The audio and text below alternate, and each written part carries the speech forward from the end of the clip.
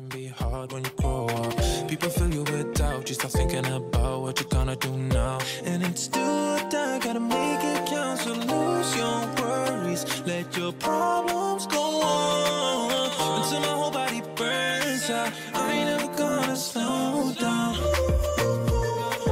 I ain't never gonna slow down.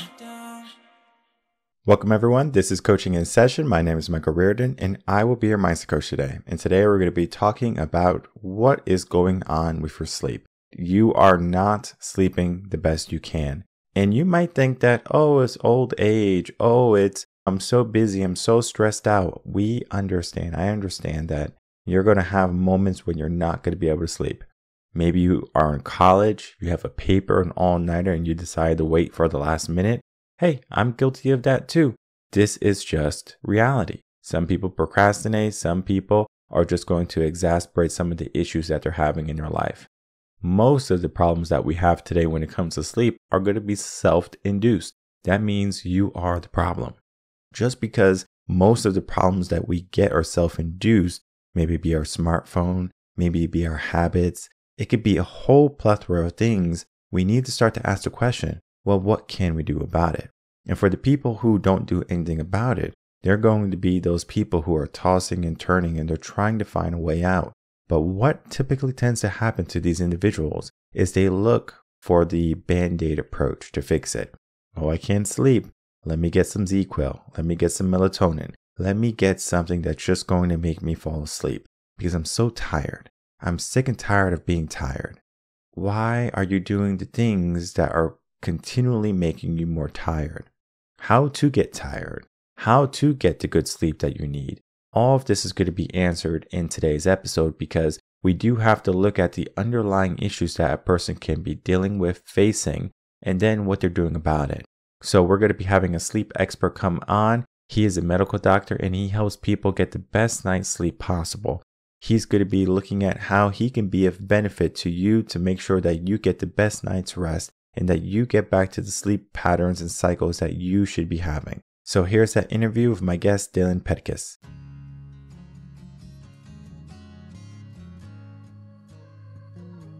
Welcome, Dylan Petkus, to Coaching in Session. How are you doing today? I am doing well. How about yourself? Doing well. Thanks so much for coming on. Today we're going to be talking about your work. You are a medical doctor and you do have a focus on sleep. We are going to be having a conversation on sleep today because sleep is one of those important things that many people are giving away to their smartphones, to the televisions, maybe to a career. And if they gave a little bit more focus in sleep, they can maybe get more energy in their day, more focus in their day, which is going to most likely help them along the way. But I do want to get a perspective of what you do and how you help the world. Yeah, so how I help people is when, they just come to me. They are just big exhausted. It's great superlative adjectives there. But like they're just completely run to the ground. They're just like at a low point in their energy. And sleep is usually a really big part of that picture of where they're just either not getting enough quantity. Maybe they do get the quantity, but their quality is just awful. And things are just completely falling apart, whether it's insomnia, sleep apnea. We really focus on people and helping them restore their sleep. Now, if someone has like brand new baby puppies, can't help you, sorry, but more of those like health medical aspects, that's what really we specialize in. And how we do that, just briefly, because obviously we'll dive into this more, revolving around like natural lifestyle changes. Because when we think about it, we have some like really basic human functions, right? Like walking, breathing, blinking, listening to podcasts, but also sleep. Like sleep is like the most basic thing. For you not to be able to lay down and sleep and like turn off, like you're just programmed by evolution to do so, it says a lot about you and your health. It's a big serious issue here to be addressed. That's why we really target it and get people to a good natural alignment so that's working again. 100% agree with that because people do have a hard time disassociating with busy time being awake with going to sleep. And as you said, there's going to be things like outside of your control. My friend, for example, he has 2 new puppies. As you said, you can't control that. I remember when I was a teacher and I got my dog, it was like I was coming in to work and everyone was like, "Are you okay?" And I'm like, I got a puppy. And they're like, oh, but then it's the same thing if you have a kid. It's the same thing maybe if you have a stressful job. So we have these circumstances or factors that we kind of have to put into, I guess, the formula to how can we get good sleep if we have such a busy life and if we have these outside factors. Are the ways that people can start to get better sleep, even if they are in a stressful job, if they have a lot of anxiety, if they have kids or dogs? Is there a way that you have found that can help people start to sleep better and maybe put those worries and things they have to do, the obligations to the side? Well, yeah, I mean, it really depends on what the problem is, right? Because trying to improve sleep generally is like trying to improve life generally. You need to get specific, right? So, like, specifically, if someone is having whether it's anxiety, like you said there, okay, being able to help calm down, being able to have protocols in place for that. But like, you have to first get really real and isolated on the what the issue is here, because a lot of times we just kind of float around in generalities. Because a lot of times it's not really rocket science. A lot of times the people already have insights, they're just not really accessing it, right? Because when you had your puppy, I'm sure the problem was being able to have a nighttime schedule that was conducive, right? But there's only so many things to do about that. But how did you address it? Whether it was like, I don't know, coffee, whether it was just kind of pushing through, you need to be able to have kind of a not like sideways lateral answers. Okay, you need to be able to kind of hone in on the thing. So I mean, if there's more specific thing, because I mean, there's like 30,000 different things that could harm sleep. But in terms of like a more specific one, we would need to pick one and just kind of go from there. Well, let's do a common issue. And typically, a common issue that many people struggle with is technology. I love talking about technology with sleep because it does take away a lot of hours of sleep. If we think about it, it's so addictive. You can sit down on the sofa, it's easy. You can be on your smartphone before you know it. It's already 1, 2 o'clock in the morning, and you just like, whoa, like I just lost all this sleep. But maybe you were having fun, maybe you're trying to unwind, de-stress.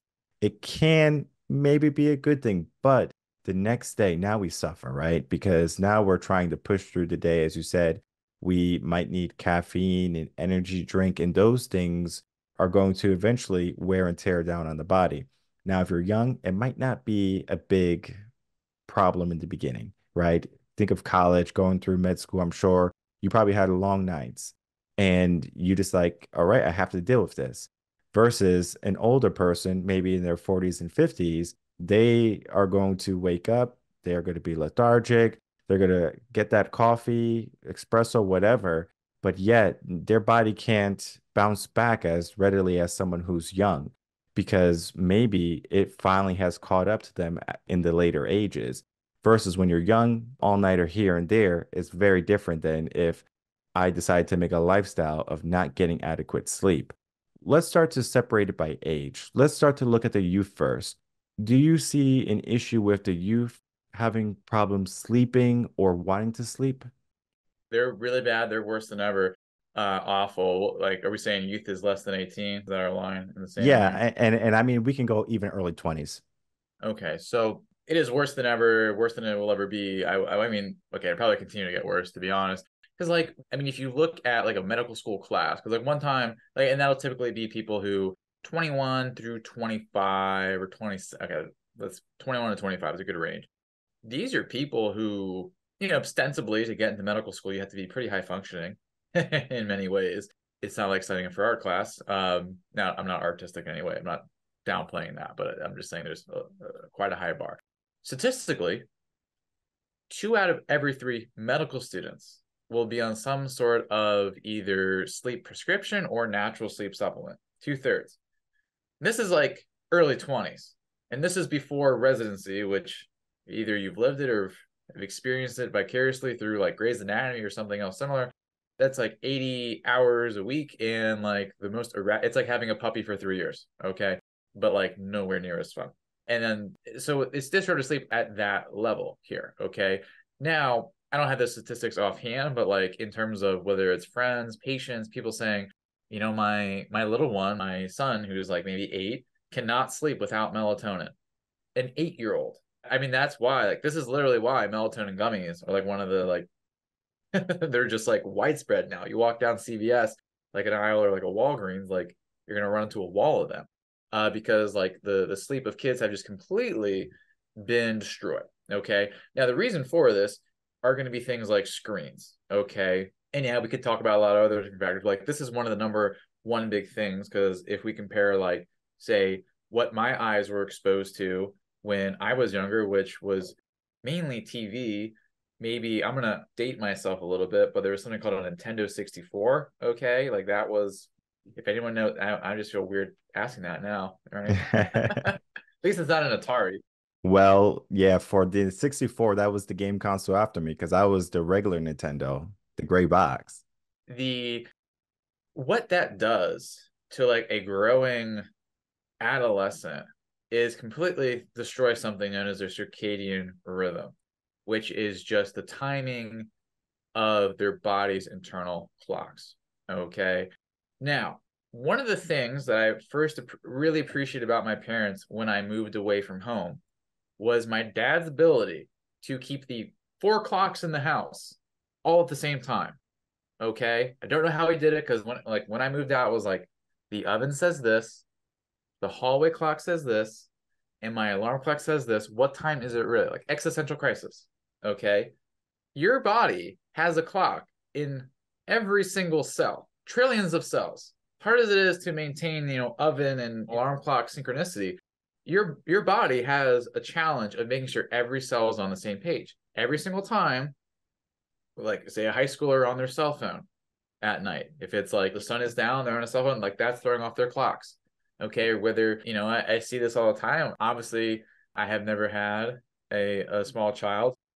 I'm not going to judge, but just quite simply, when we have a generation many times raised by iPads, okay, it's very easy to be like, here you go.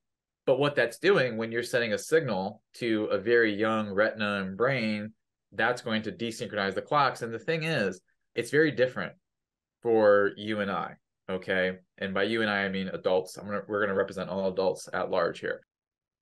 When we get light that disrupts our clocks, it only really affects us that day. Yes, it has a carryover effect into the next few days, but it's really isolated, so to speak. When a child, okay, especially less than like 8 years old, when they get exposed to artificial light at the wrong time, that is going to have pretty much a very long lasting effect, because during those times, those years rather, that's when someone's like chronotype is being like programmed. And that's like the sort of the timing of when they're kind of be most active, etc. here. But if it gets like destroyed because of a constant screen, it's going to mess it up. Okay. So that's why, whether it's bigger reliance on like sleep supplements in young kids, whether it's this sudden really weird emergence of pediatric sleep apnea. Okay. Did anyone really hear of that a whole lot like 10 years ago? No. But now it's like, I think I hear about someone I know whose kids have it like maybe every 2 to 3 weeks. And I don't know that many people, to be honest. It's just becoming more and more widespread, because like a lot of this technology and screens impacting a very plastic, impressionable neurophysiology. It's so interesting. As you said, like the melatonin gummies, like everywhere. Like they even have bubble bath for people and kids. For I don't know how effective it is, but there is a bubble bath with like melatonin. It's like on the label. And it was so funny because I was going down the aisle of my local grocery store and I saw it and I was like, really, huh? That's so interesting because I understand what melatonin does, but it's a natural thing your body does in the darkness. So as soon as it starts to get dark, we have blackout curtains in the house. So like it gets real dark in our room. So we don't have TV, we don't have much technology in the room. We just have our alarm clock. And from there we can, set the alarm, whatever, we're good to go.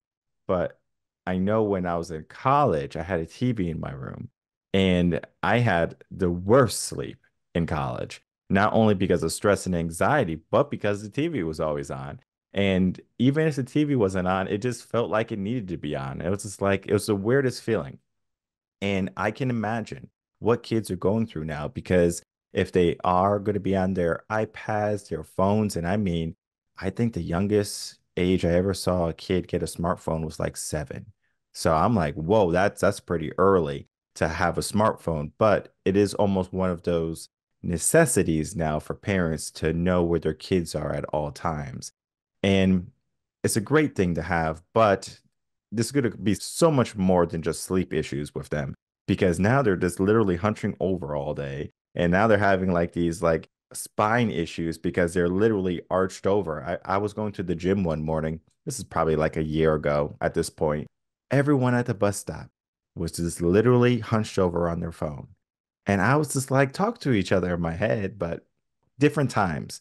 So we are just in different times now where might have to accept this as the norm, but it's not the norm. As you said, you see it so much more readily happening in the youth because maybe parents are so busy, they're so inundated. Again, stress, anxiety. The easiest thing to do if you're a parent is to give them an iPad, is to give them a smartphone because it distracts them and it stops them from making you crazy. But it's something we practice in our household. No matter how hectic it can be, no matter how difficult it is, we don't just give them a phone.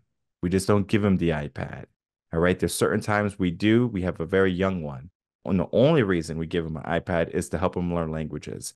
And everything that they watch is all about learning languages because it's about the immersion. Think about it. If you go to a new country and you don't speak to anybody, you'll never learn the language.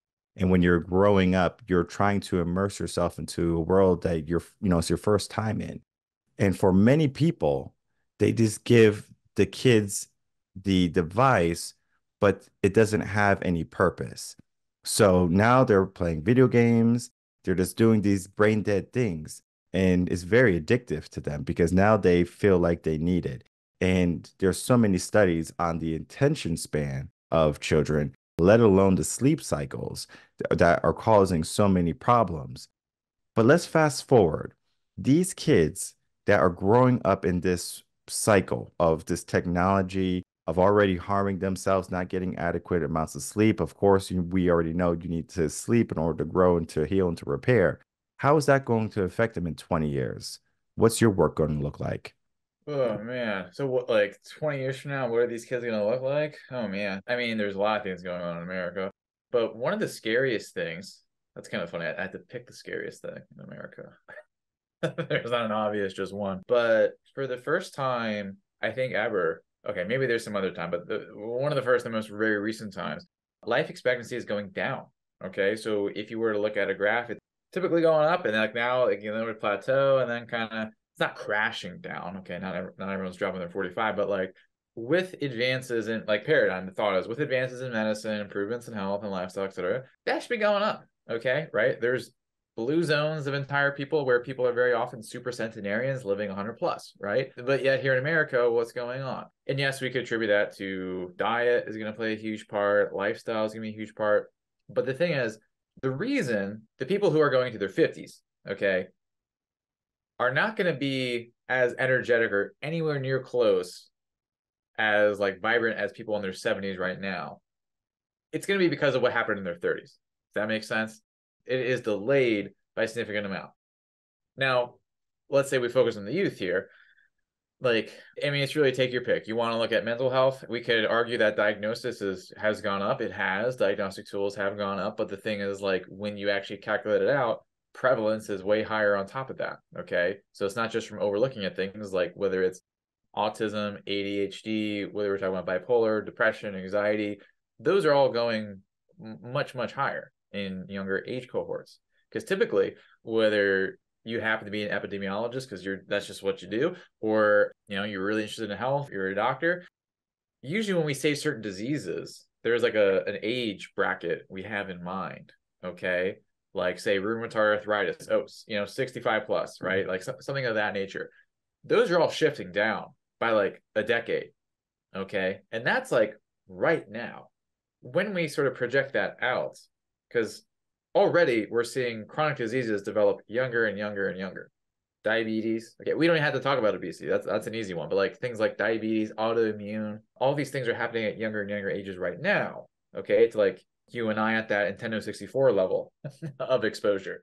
But now, like the diseases are going to manifest. Like this is going to take a sharp turn, but like it's going to be really unprecedented. I think in terms of the disease burden. How it's going to be managed, I'm not sure really anyone knows because like mental health is already a big declining part of it. in terms of physical health. I'm not really sure what the ramifications will be for that. But also, and we're going to get really sort of global on this, like when you look at certain societies, because certain societies will adapt technologies far sooner than others. Okay. So like we think the whole cell phone thing with kids here is really bad. Like that was like Japan, like 15, like they're like, oh, you're behind sort of thing. But what does Japan have? Okay. Besides arguably more sushi. I'm not sure if that's actually true. I would have to look at the per capita data on that. But with that, there's something known as like celibacy syndrome in Japan, okay? Which sounds made up, but it's true. It's where the population growth has declined so much because men, like who are younger, 18, 25, 30 beyond, they're so physiologically busted, to put it nicely, I guess. They're not even interested in either sexual relations or they're contributing to like fertility issues. Okay. And that comes from, because when we think about like, okay, fertility, libido, that's going to come back to hormones. Okay. Hormones are going to be directly linked to your body's circadian rhythm. Okay. Testosterone, it's made more in the morning, right? So when that gets like thrown off, then that's going to have downstream effects and ripple effect and all that. Are things going to get scary and everything's going to look like movie Wall-E? I don't think it'll get that bad. But will we have an unprecedented burden of disease and people who are, maybe in their teens now? I think absolutely. I really do think there will be a significant decline in the physical capacity of modern countries. But don't freak out. I don't know how to end on an uplifting note. I mean, we still have a conversation ahead, so we definitely are going to find the uplifting note, but we do have to look at everything. And I did hear about that issue with the men in Japan. And I think there's a place in Japan, I forget the city or the town, where they have some of the oldest people living there. And like they have like a very particular diet of eating like fish and like green tea and stuff. But they have a high life expectancy, but they're just not pushing out enough babies right now. And this could be an issue with smartphones. It could be just a global issue. I'm not necessarily sure. I'm not an expert at that. I really haven't even dived into that. But what I can talk about is I can ask you the question, well, what are we going to do about it? What should we do about it? Because I'm sure you probably have a couple of ideas of things that maybe we can implement, things maybe parents should be doing with their kids, adults should be doing today in their life instead of what they are doing. What is the first step? Yeah, I think the first step, tied in what we talked about earlier, is being able to use technology as a tool as opposed to like a default, right?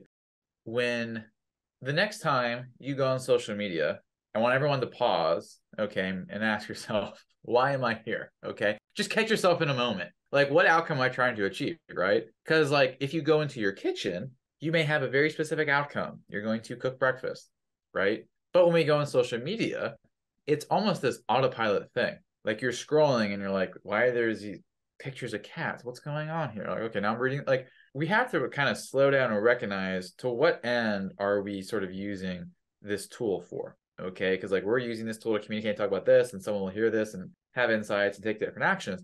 But like it first comes in that awareness of like, what am I using this for? And what need am I trying to achieve here? Okay, because when you kind of break it down, technology, these screens, these lights, it is the equivalent of like if we talk about like what it does for your body physiologically, it's like the fast food of neurostimulation, right? Because back in my day, for our, like can't even say that, but you would get like a dopamine hit from like talking to someone, right? Like a physical game, right? Or I really want some thrill and excitement. Let's play chess. There would be this delayed dopamine hit, which is therapeutic, right? Now it is addictive, okay? Like you get bored of what we're talking about. It doesn't take you like too many thumb flicks to be able to play like Angry Birds, if that's even still relevant. I don't know if it is, but like some game like that to get a quick dopamine hit, okay? And it becomes like the fast food because when we think about, staring into a light or the screen or like maybe I click around all over the place, it's going to give me a certain dopamine hit, just like a slot machine would. but it's not going to have all these other profound effects. That's why I call it like fast food, because like you could eat McDonald's and you won't die today, but like obviously you want to be able to have like more nutritious food that may not be as convenient. It may not be as really convenient. I don't really find fast food particularly delicious, but that the same thing with technology here, where it becomes this like sort of quick hit here. So when you're really in it, it's asking yourself like, what am I looking for? Okay, because I mean, kind of the 6 categories, really the 2. We don't need to get every single one of them, but it's going to be like variety and connection. That's like what people are looking for. Okay, like you're not going to talk to the person at the bus stop because you're like, I can just WhatsApp so and so, right? Or I can Facebook message this person. Can you meet that need for connection? Variety, okay. There's a reason, if people want to Google this later and be like, what does this doctor spend his time all day searching? The social media algorithms are actually based upon the neurochemistry of slot machines. So what I mean by that is you don't always win big, okay? You lose enough times. You're like, Susie, boring, Tim, whatever.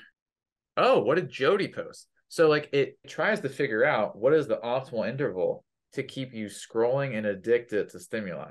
That's what, take your pick, Facebook, Instagram, TikTok, and then there's other ones, but they're all designed to like meet that need for variety in that way. Now, then the second question needs to be like, how else can I meet this?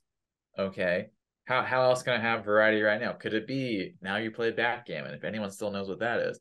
But like, or learn a language, right? That's going to be a lot of variety. Being able to recognize like what that need is and like what is an alternative, more healthy way to meet that. Okay. And this really coalesces because like a lot of, when we're working with our people, it's a lot of lifestyle and habit changes, right?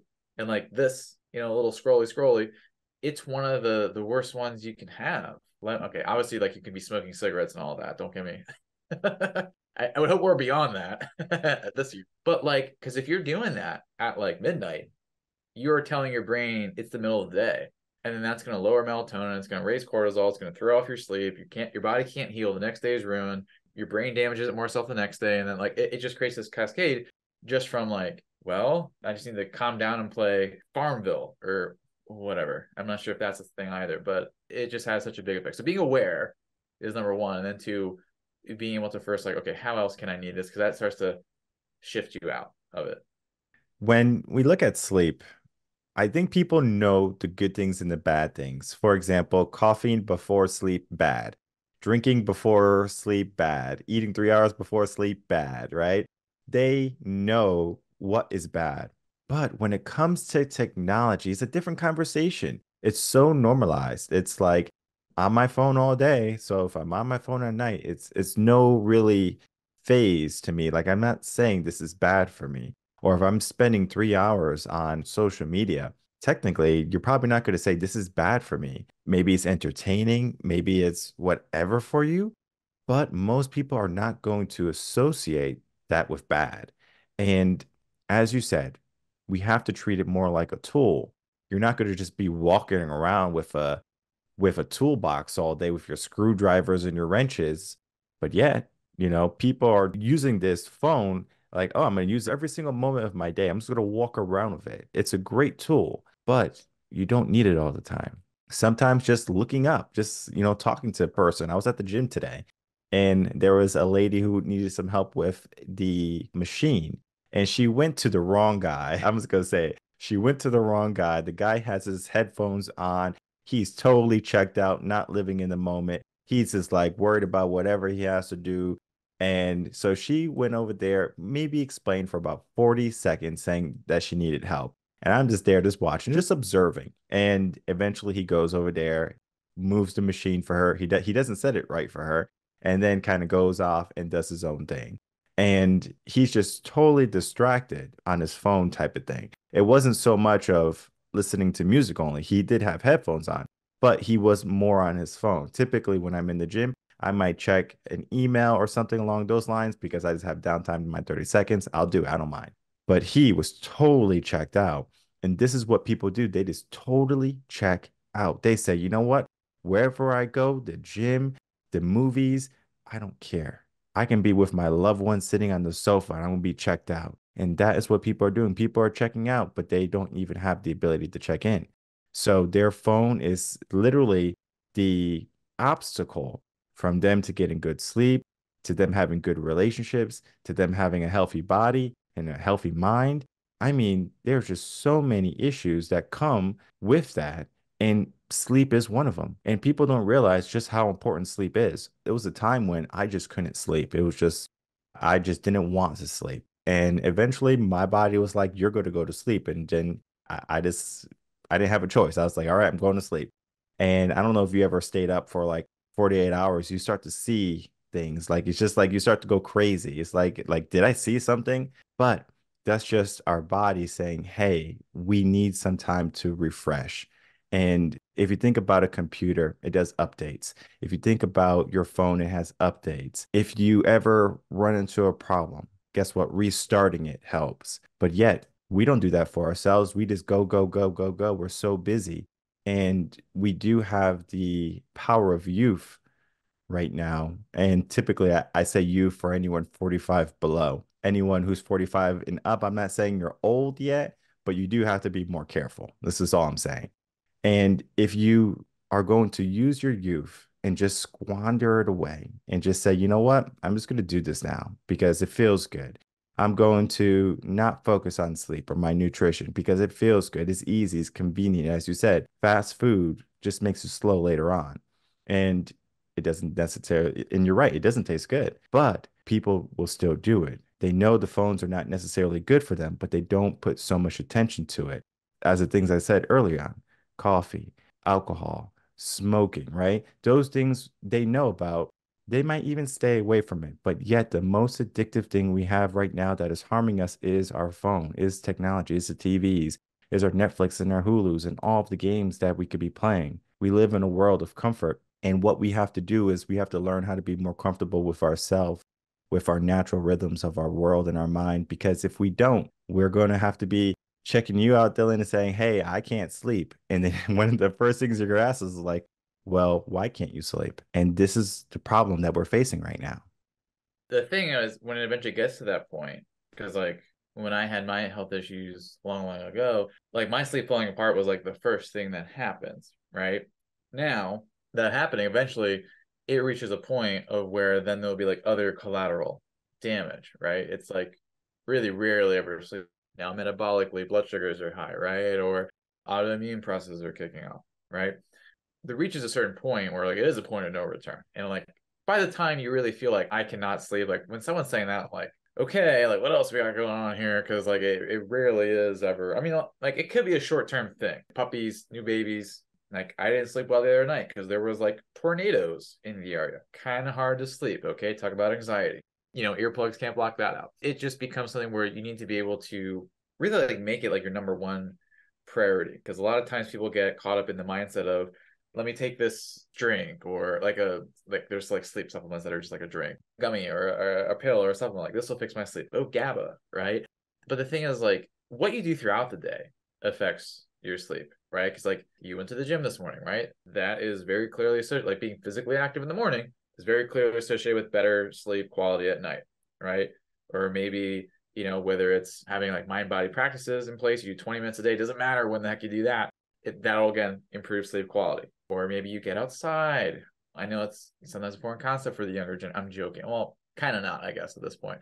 Just being able to have like natural light, that's going to, again, help your circadian rhythm during the day and then affect things at night with sleep. So like you need to be able to zoom out and see, not just sleep as like, say you want to go to bed at like 10 p.m. Like, all right, it's 9:45. All right, what can I do for my sleep? Like it's really like, it's a whole day, whole body event here. So I think the more people can see it like that, because when the more and more we look at things in isolation, for instance, like one of your kids has like a meltdown, it's not like, oh, this probably has nothing to do what happened the last like 4 days or whatever. Like it is. It's a culmination of events that will then show up in a way where you're like, oh, gee, this is a problem.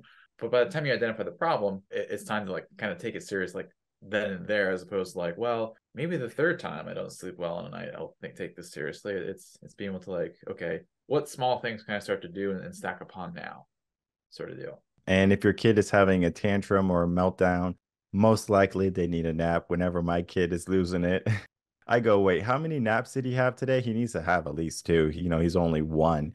For me, it's just like sleeping for him, priority, and it should be a priority for everyone at any age. Because if you're going to be sacrificing your sleep, and I'm not saying that you need to be a person that says, I always need to have 8 hours of sleep, because not everyone is going to need 8 hours of sleep. Some people are different. Some people can operate on 6 or on 7. Some people need 10. It just depends on the person, depends on lifestyle, what you're trying to do. And if you can commit to that.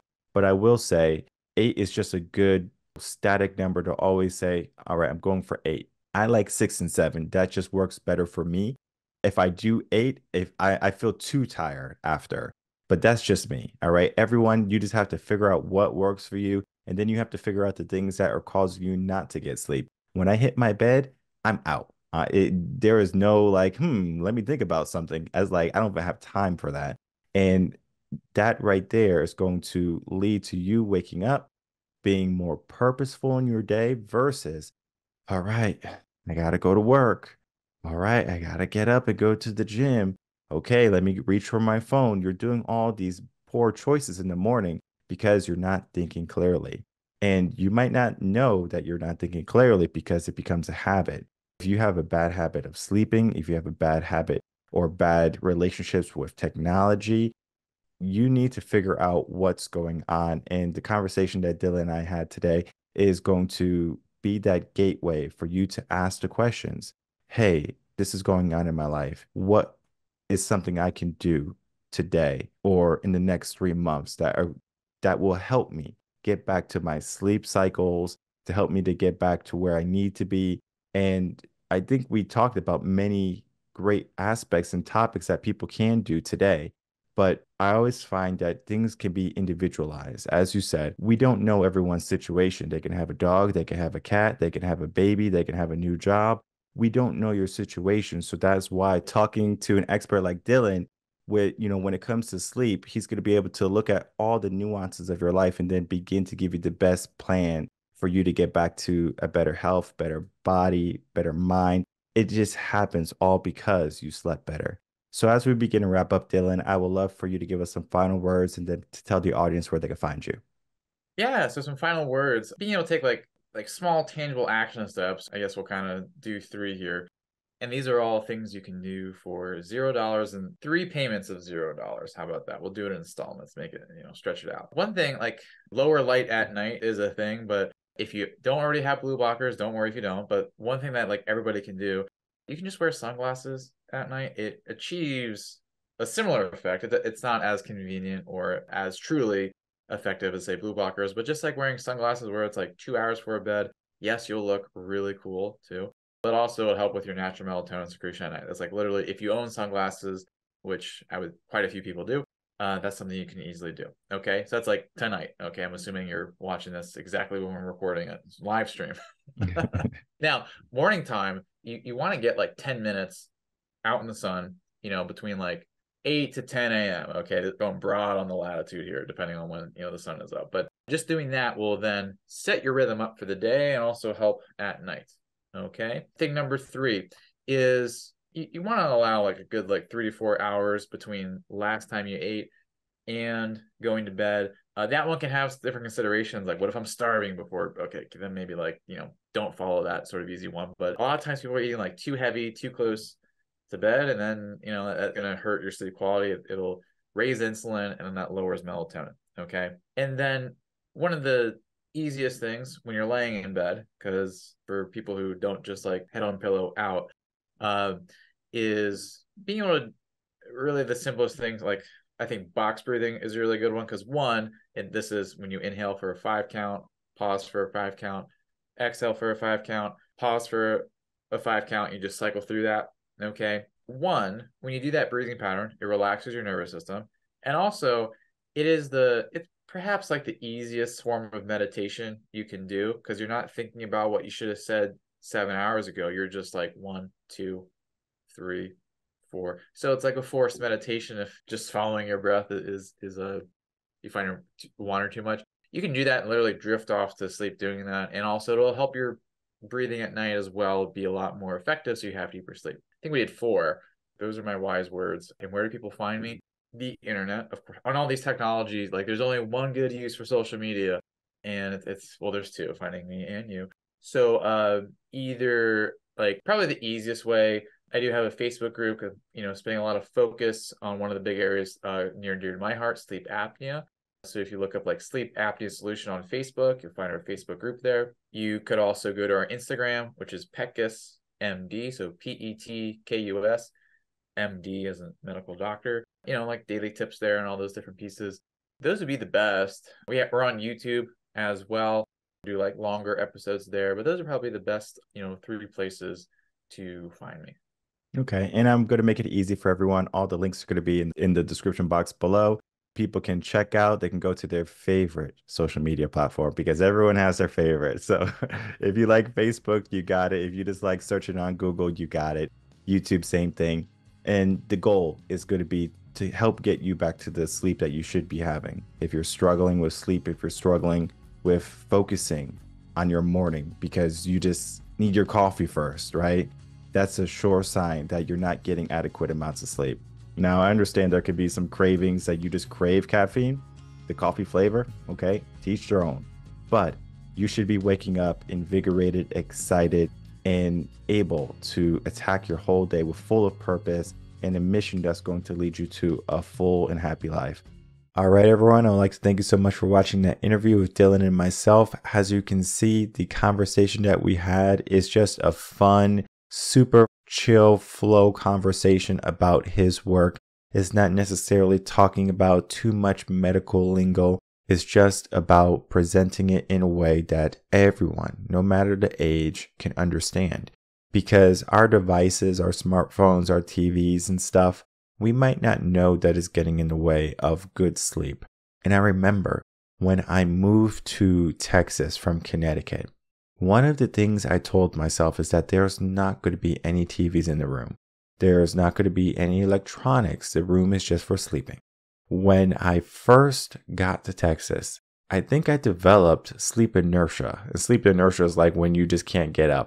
And there's a couple of factors for that. The first factor is I did not sleep all prior really well to coming to Texas. I just wasn't sleeping well. When I finally got to Texas and I got a new mattress, and I'm talking about this is a really good mattress, it was like, good night. That was it. When I woke up, I just wanted to keep on sleeping. My body was trying to catch up on all the nights that I did not sleep. And I'm talking about I would stay up until 5 o'clock in the morning, sleep until 9, go get breakfast, and then stay up again until 5 o'clock in the morning. There weren't any naps. So I was operating on maybe 3 to 4 hours of sleep a day. And that is not healthy for me. That is not how much sleep I needed. I needed a lot more. I needed about 7 to 8 hours at that time. And I wasn't giving myself that sleep because I was going through the ringer. I was going through the gauntlet. I was going through all these emotions that sometimes you just want to distract yourself with, and sleep is not what that distraction was. I wanted to be on my phone. I wanted to be on the TV. I wanted to do all these things that weren't benefiting me. And so 2016, when I came to Texas, 2017 started to fix my sleeping patterns, going to the gym more readily in the mornings. Everything started to shift. And then 2018 started the business coaching in session. 2021, I think, around there. We have been making progress from that day, from me coming to Texas, from me just changing my lifestyle and me saying there's going to be certain aspects of my life that I'm going to hold true to. And there's going to be certain aspects of my life that I'm going to get rid of. And I got rid of the TVs. I got rid of all the technology. And it wasn't until where now you have a business, you have to have a little bit of social media presence. So I am very particular in how I spend my time on social media. Yes, I will respond to messages. I actually don't get any notifications for social media. I turn them all off because if I did, I would be inundated. My mom's phone, she's probably going to kill me for this. My mom's phone, she has all the notifications on, and the only thing you see on her top bar is just Facebook, this and that. And I'm like, Jesus, how can you function with all those notifications? All of those distractions. For me, I said, I'm going to get rid of all of them. And then that's why I have my social media managers, my content managers, my video managers, my community managers. This is because I don't necessarily need to invest that time in social media on my phone to get addicted trying to reach everybody. I will reach people. All of my employees that work for me, they're trained to say, hey, this person needs you. And I will intervene basically. Unless that's the case, I have someone speaking on my behalf for the team, for the business, because most of the things that you can learn about here at Reven Concepts, you can find on the website. You can find from listening on the podcast. You can understand what we do. But for some people, they need some help. They need a consultation. They need to ask the questions. And those people are the people who should be asking for help, who should be asking the questions. And this is why I love having other experts, doctors, coaches come on, because we get to talk about what they do and how they help people. Because I help people with mindset. I help people with their life, different nuances of their life. And Dylan, he helps people with their sleep patterns, getting back to good sleep, changing some of those habits that they might have been falling into and they're trying to fall out of. This is so important because there are many things that happen during sleep that you have no idea are happening. Number one, you're growing, you're repairing. Number two, you're getting sane. Your brain is going to be stretching, pulling. Think of like reading a book. If you read a book and you stay awake, it's cool and all, but when you go to sleep, your brain gets a chance to divvy up that information. Now it can process it. So when you wake up, now your brain is more focused, especially if you do it at different times, right? We didn't necessarily get into this aspect, but when you read can be a determining factor if you're going to know something or in how you're going to wake up in the morning. Sleep is essential. It is important. But then we have to look at knowledge too. What are we doing? And then what can we do instead?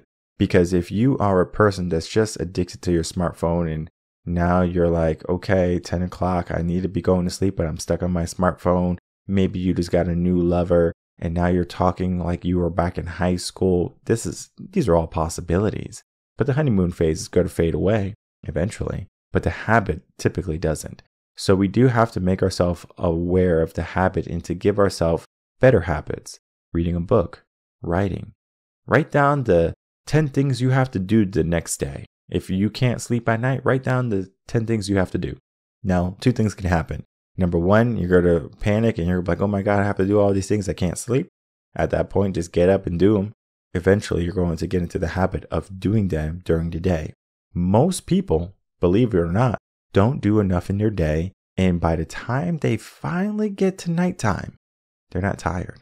You should be exhausted when your head hits the pillow. If not, you have not given your all. I have talked about this on the podcast. I have talked about it on Motivation and Motion, the video series that we have. This is an aspect to your life. You don't have to feel exhausted during the day, but at the end of the day, you should feel exhausted because you have done so much. Most people are not doing enough. We all have 24 hours in a day, but yet many people are not living the life that they want to, the dream life that they can be living, because they are giving themselves the aspect of, well, there's no time. I can't go to the gym. I can't read. What are you spending your time on? Because if you work 8 hours, if you commute 2 hours, that means you still have plenty more time to sleep, to eat, to socialize. But yet, how much of that time is used frivolously on TV, smartphones, wasting time away, just looking at the ceiling? I can't tell you how many people just look at the ceiling. Maybe you put something up there like a nice picture or a cat or a dog and you love it. It's a possibility, but most people waste their days away. What separates people who achieve wildly successful lives from the people who don't is how they utilize their time. And then they also have figured out what type of sleeping patterns they need. I know there's certain CEOs that they would do a 30-minute nap, a 45-minute nap or whatever. And that right there is enough for them during the day. So they will go to sleep at night, 4 hours, whatever it is, and then they'll take a nap during the day. That works for them. Now, at some point, will they get more sleep? I almost guarantee they will. No person that is just operating on 4 hours of sleep is not going to catch up at some point. Now, they might operate the majority of their week saying, I'm going to wake up at 4 o'clock in the morning. I'm going to only get 4 to 5 hours of sleep. And maybe they take a nap. But one day, they're going to sleep a little bit later in that nap. One day they're going to get an extra nap in because their body's trying to catch up. Whether you're in that catch-up phase or if you're just in that phase of trying to figure out what works for you, the best advice I can give you is to make sure that you don't go alone. To make sure that you have someone in your corner that can be making sure you're not building the bad habits, doing the wrong things, so you can focus on the things that are going to build you up. This is a concept that people love, trial and error, but I'm telling you not to love trial and error at every point in your life. Trial and error is cool. It is maybe essential in some regards, but when it comes to your body, your mind, you should be seeking out advice, mentorship, medical advice, leadership, trying to figure out what you need and how you need to operate. Because we're operating right now on empty. Most people are just empty. You don't have to be that. You don't have to operate on empty. You don't have to operate in a deficit. This is something that you can take control of today. So if you're not getting good sleep, if you're not living the dreams that you can in your day because you're too tired to, maybe you should be reaching out to someone who can help you. We have had so many wonderful sleep specialists come on the podcast. Dylan is one of them. And he is so much fun. He's so cool. Just talking, you can just see, hey, this is how it is, right? It's not going to be, hey, you're doing bad. And I know sometimes doctors get a bad rap because, hey, you should be doing this. And it's almost like you're getting a list of all the things that are wrong that you have to fix. And it can be a hard pill to swallow. But as you can see, super chill, super calm. And it's almost like, hey, take it or leave it at this point. If you are ready and you're willing to change your sleep patterns in your cycle and you need help with that, the links are going to be in the description box below. Reach out to Dylan. If you need help with mindset, reach out to us here at Reven Concepts. We'll be more than happy to get you back on track to where you need to be. My name is Michael Rearden. I'm a mindset coach. If you have any questions, email me coachinginsession@gmail.com. And I will see everyone on the next episode of Coaching in Session. Until then, everyone take care.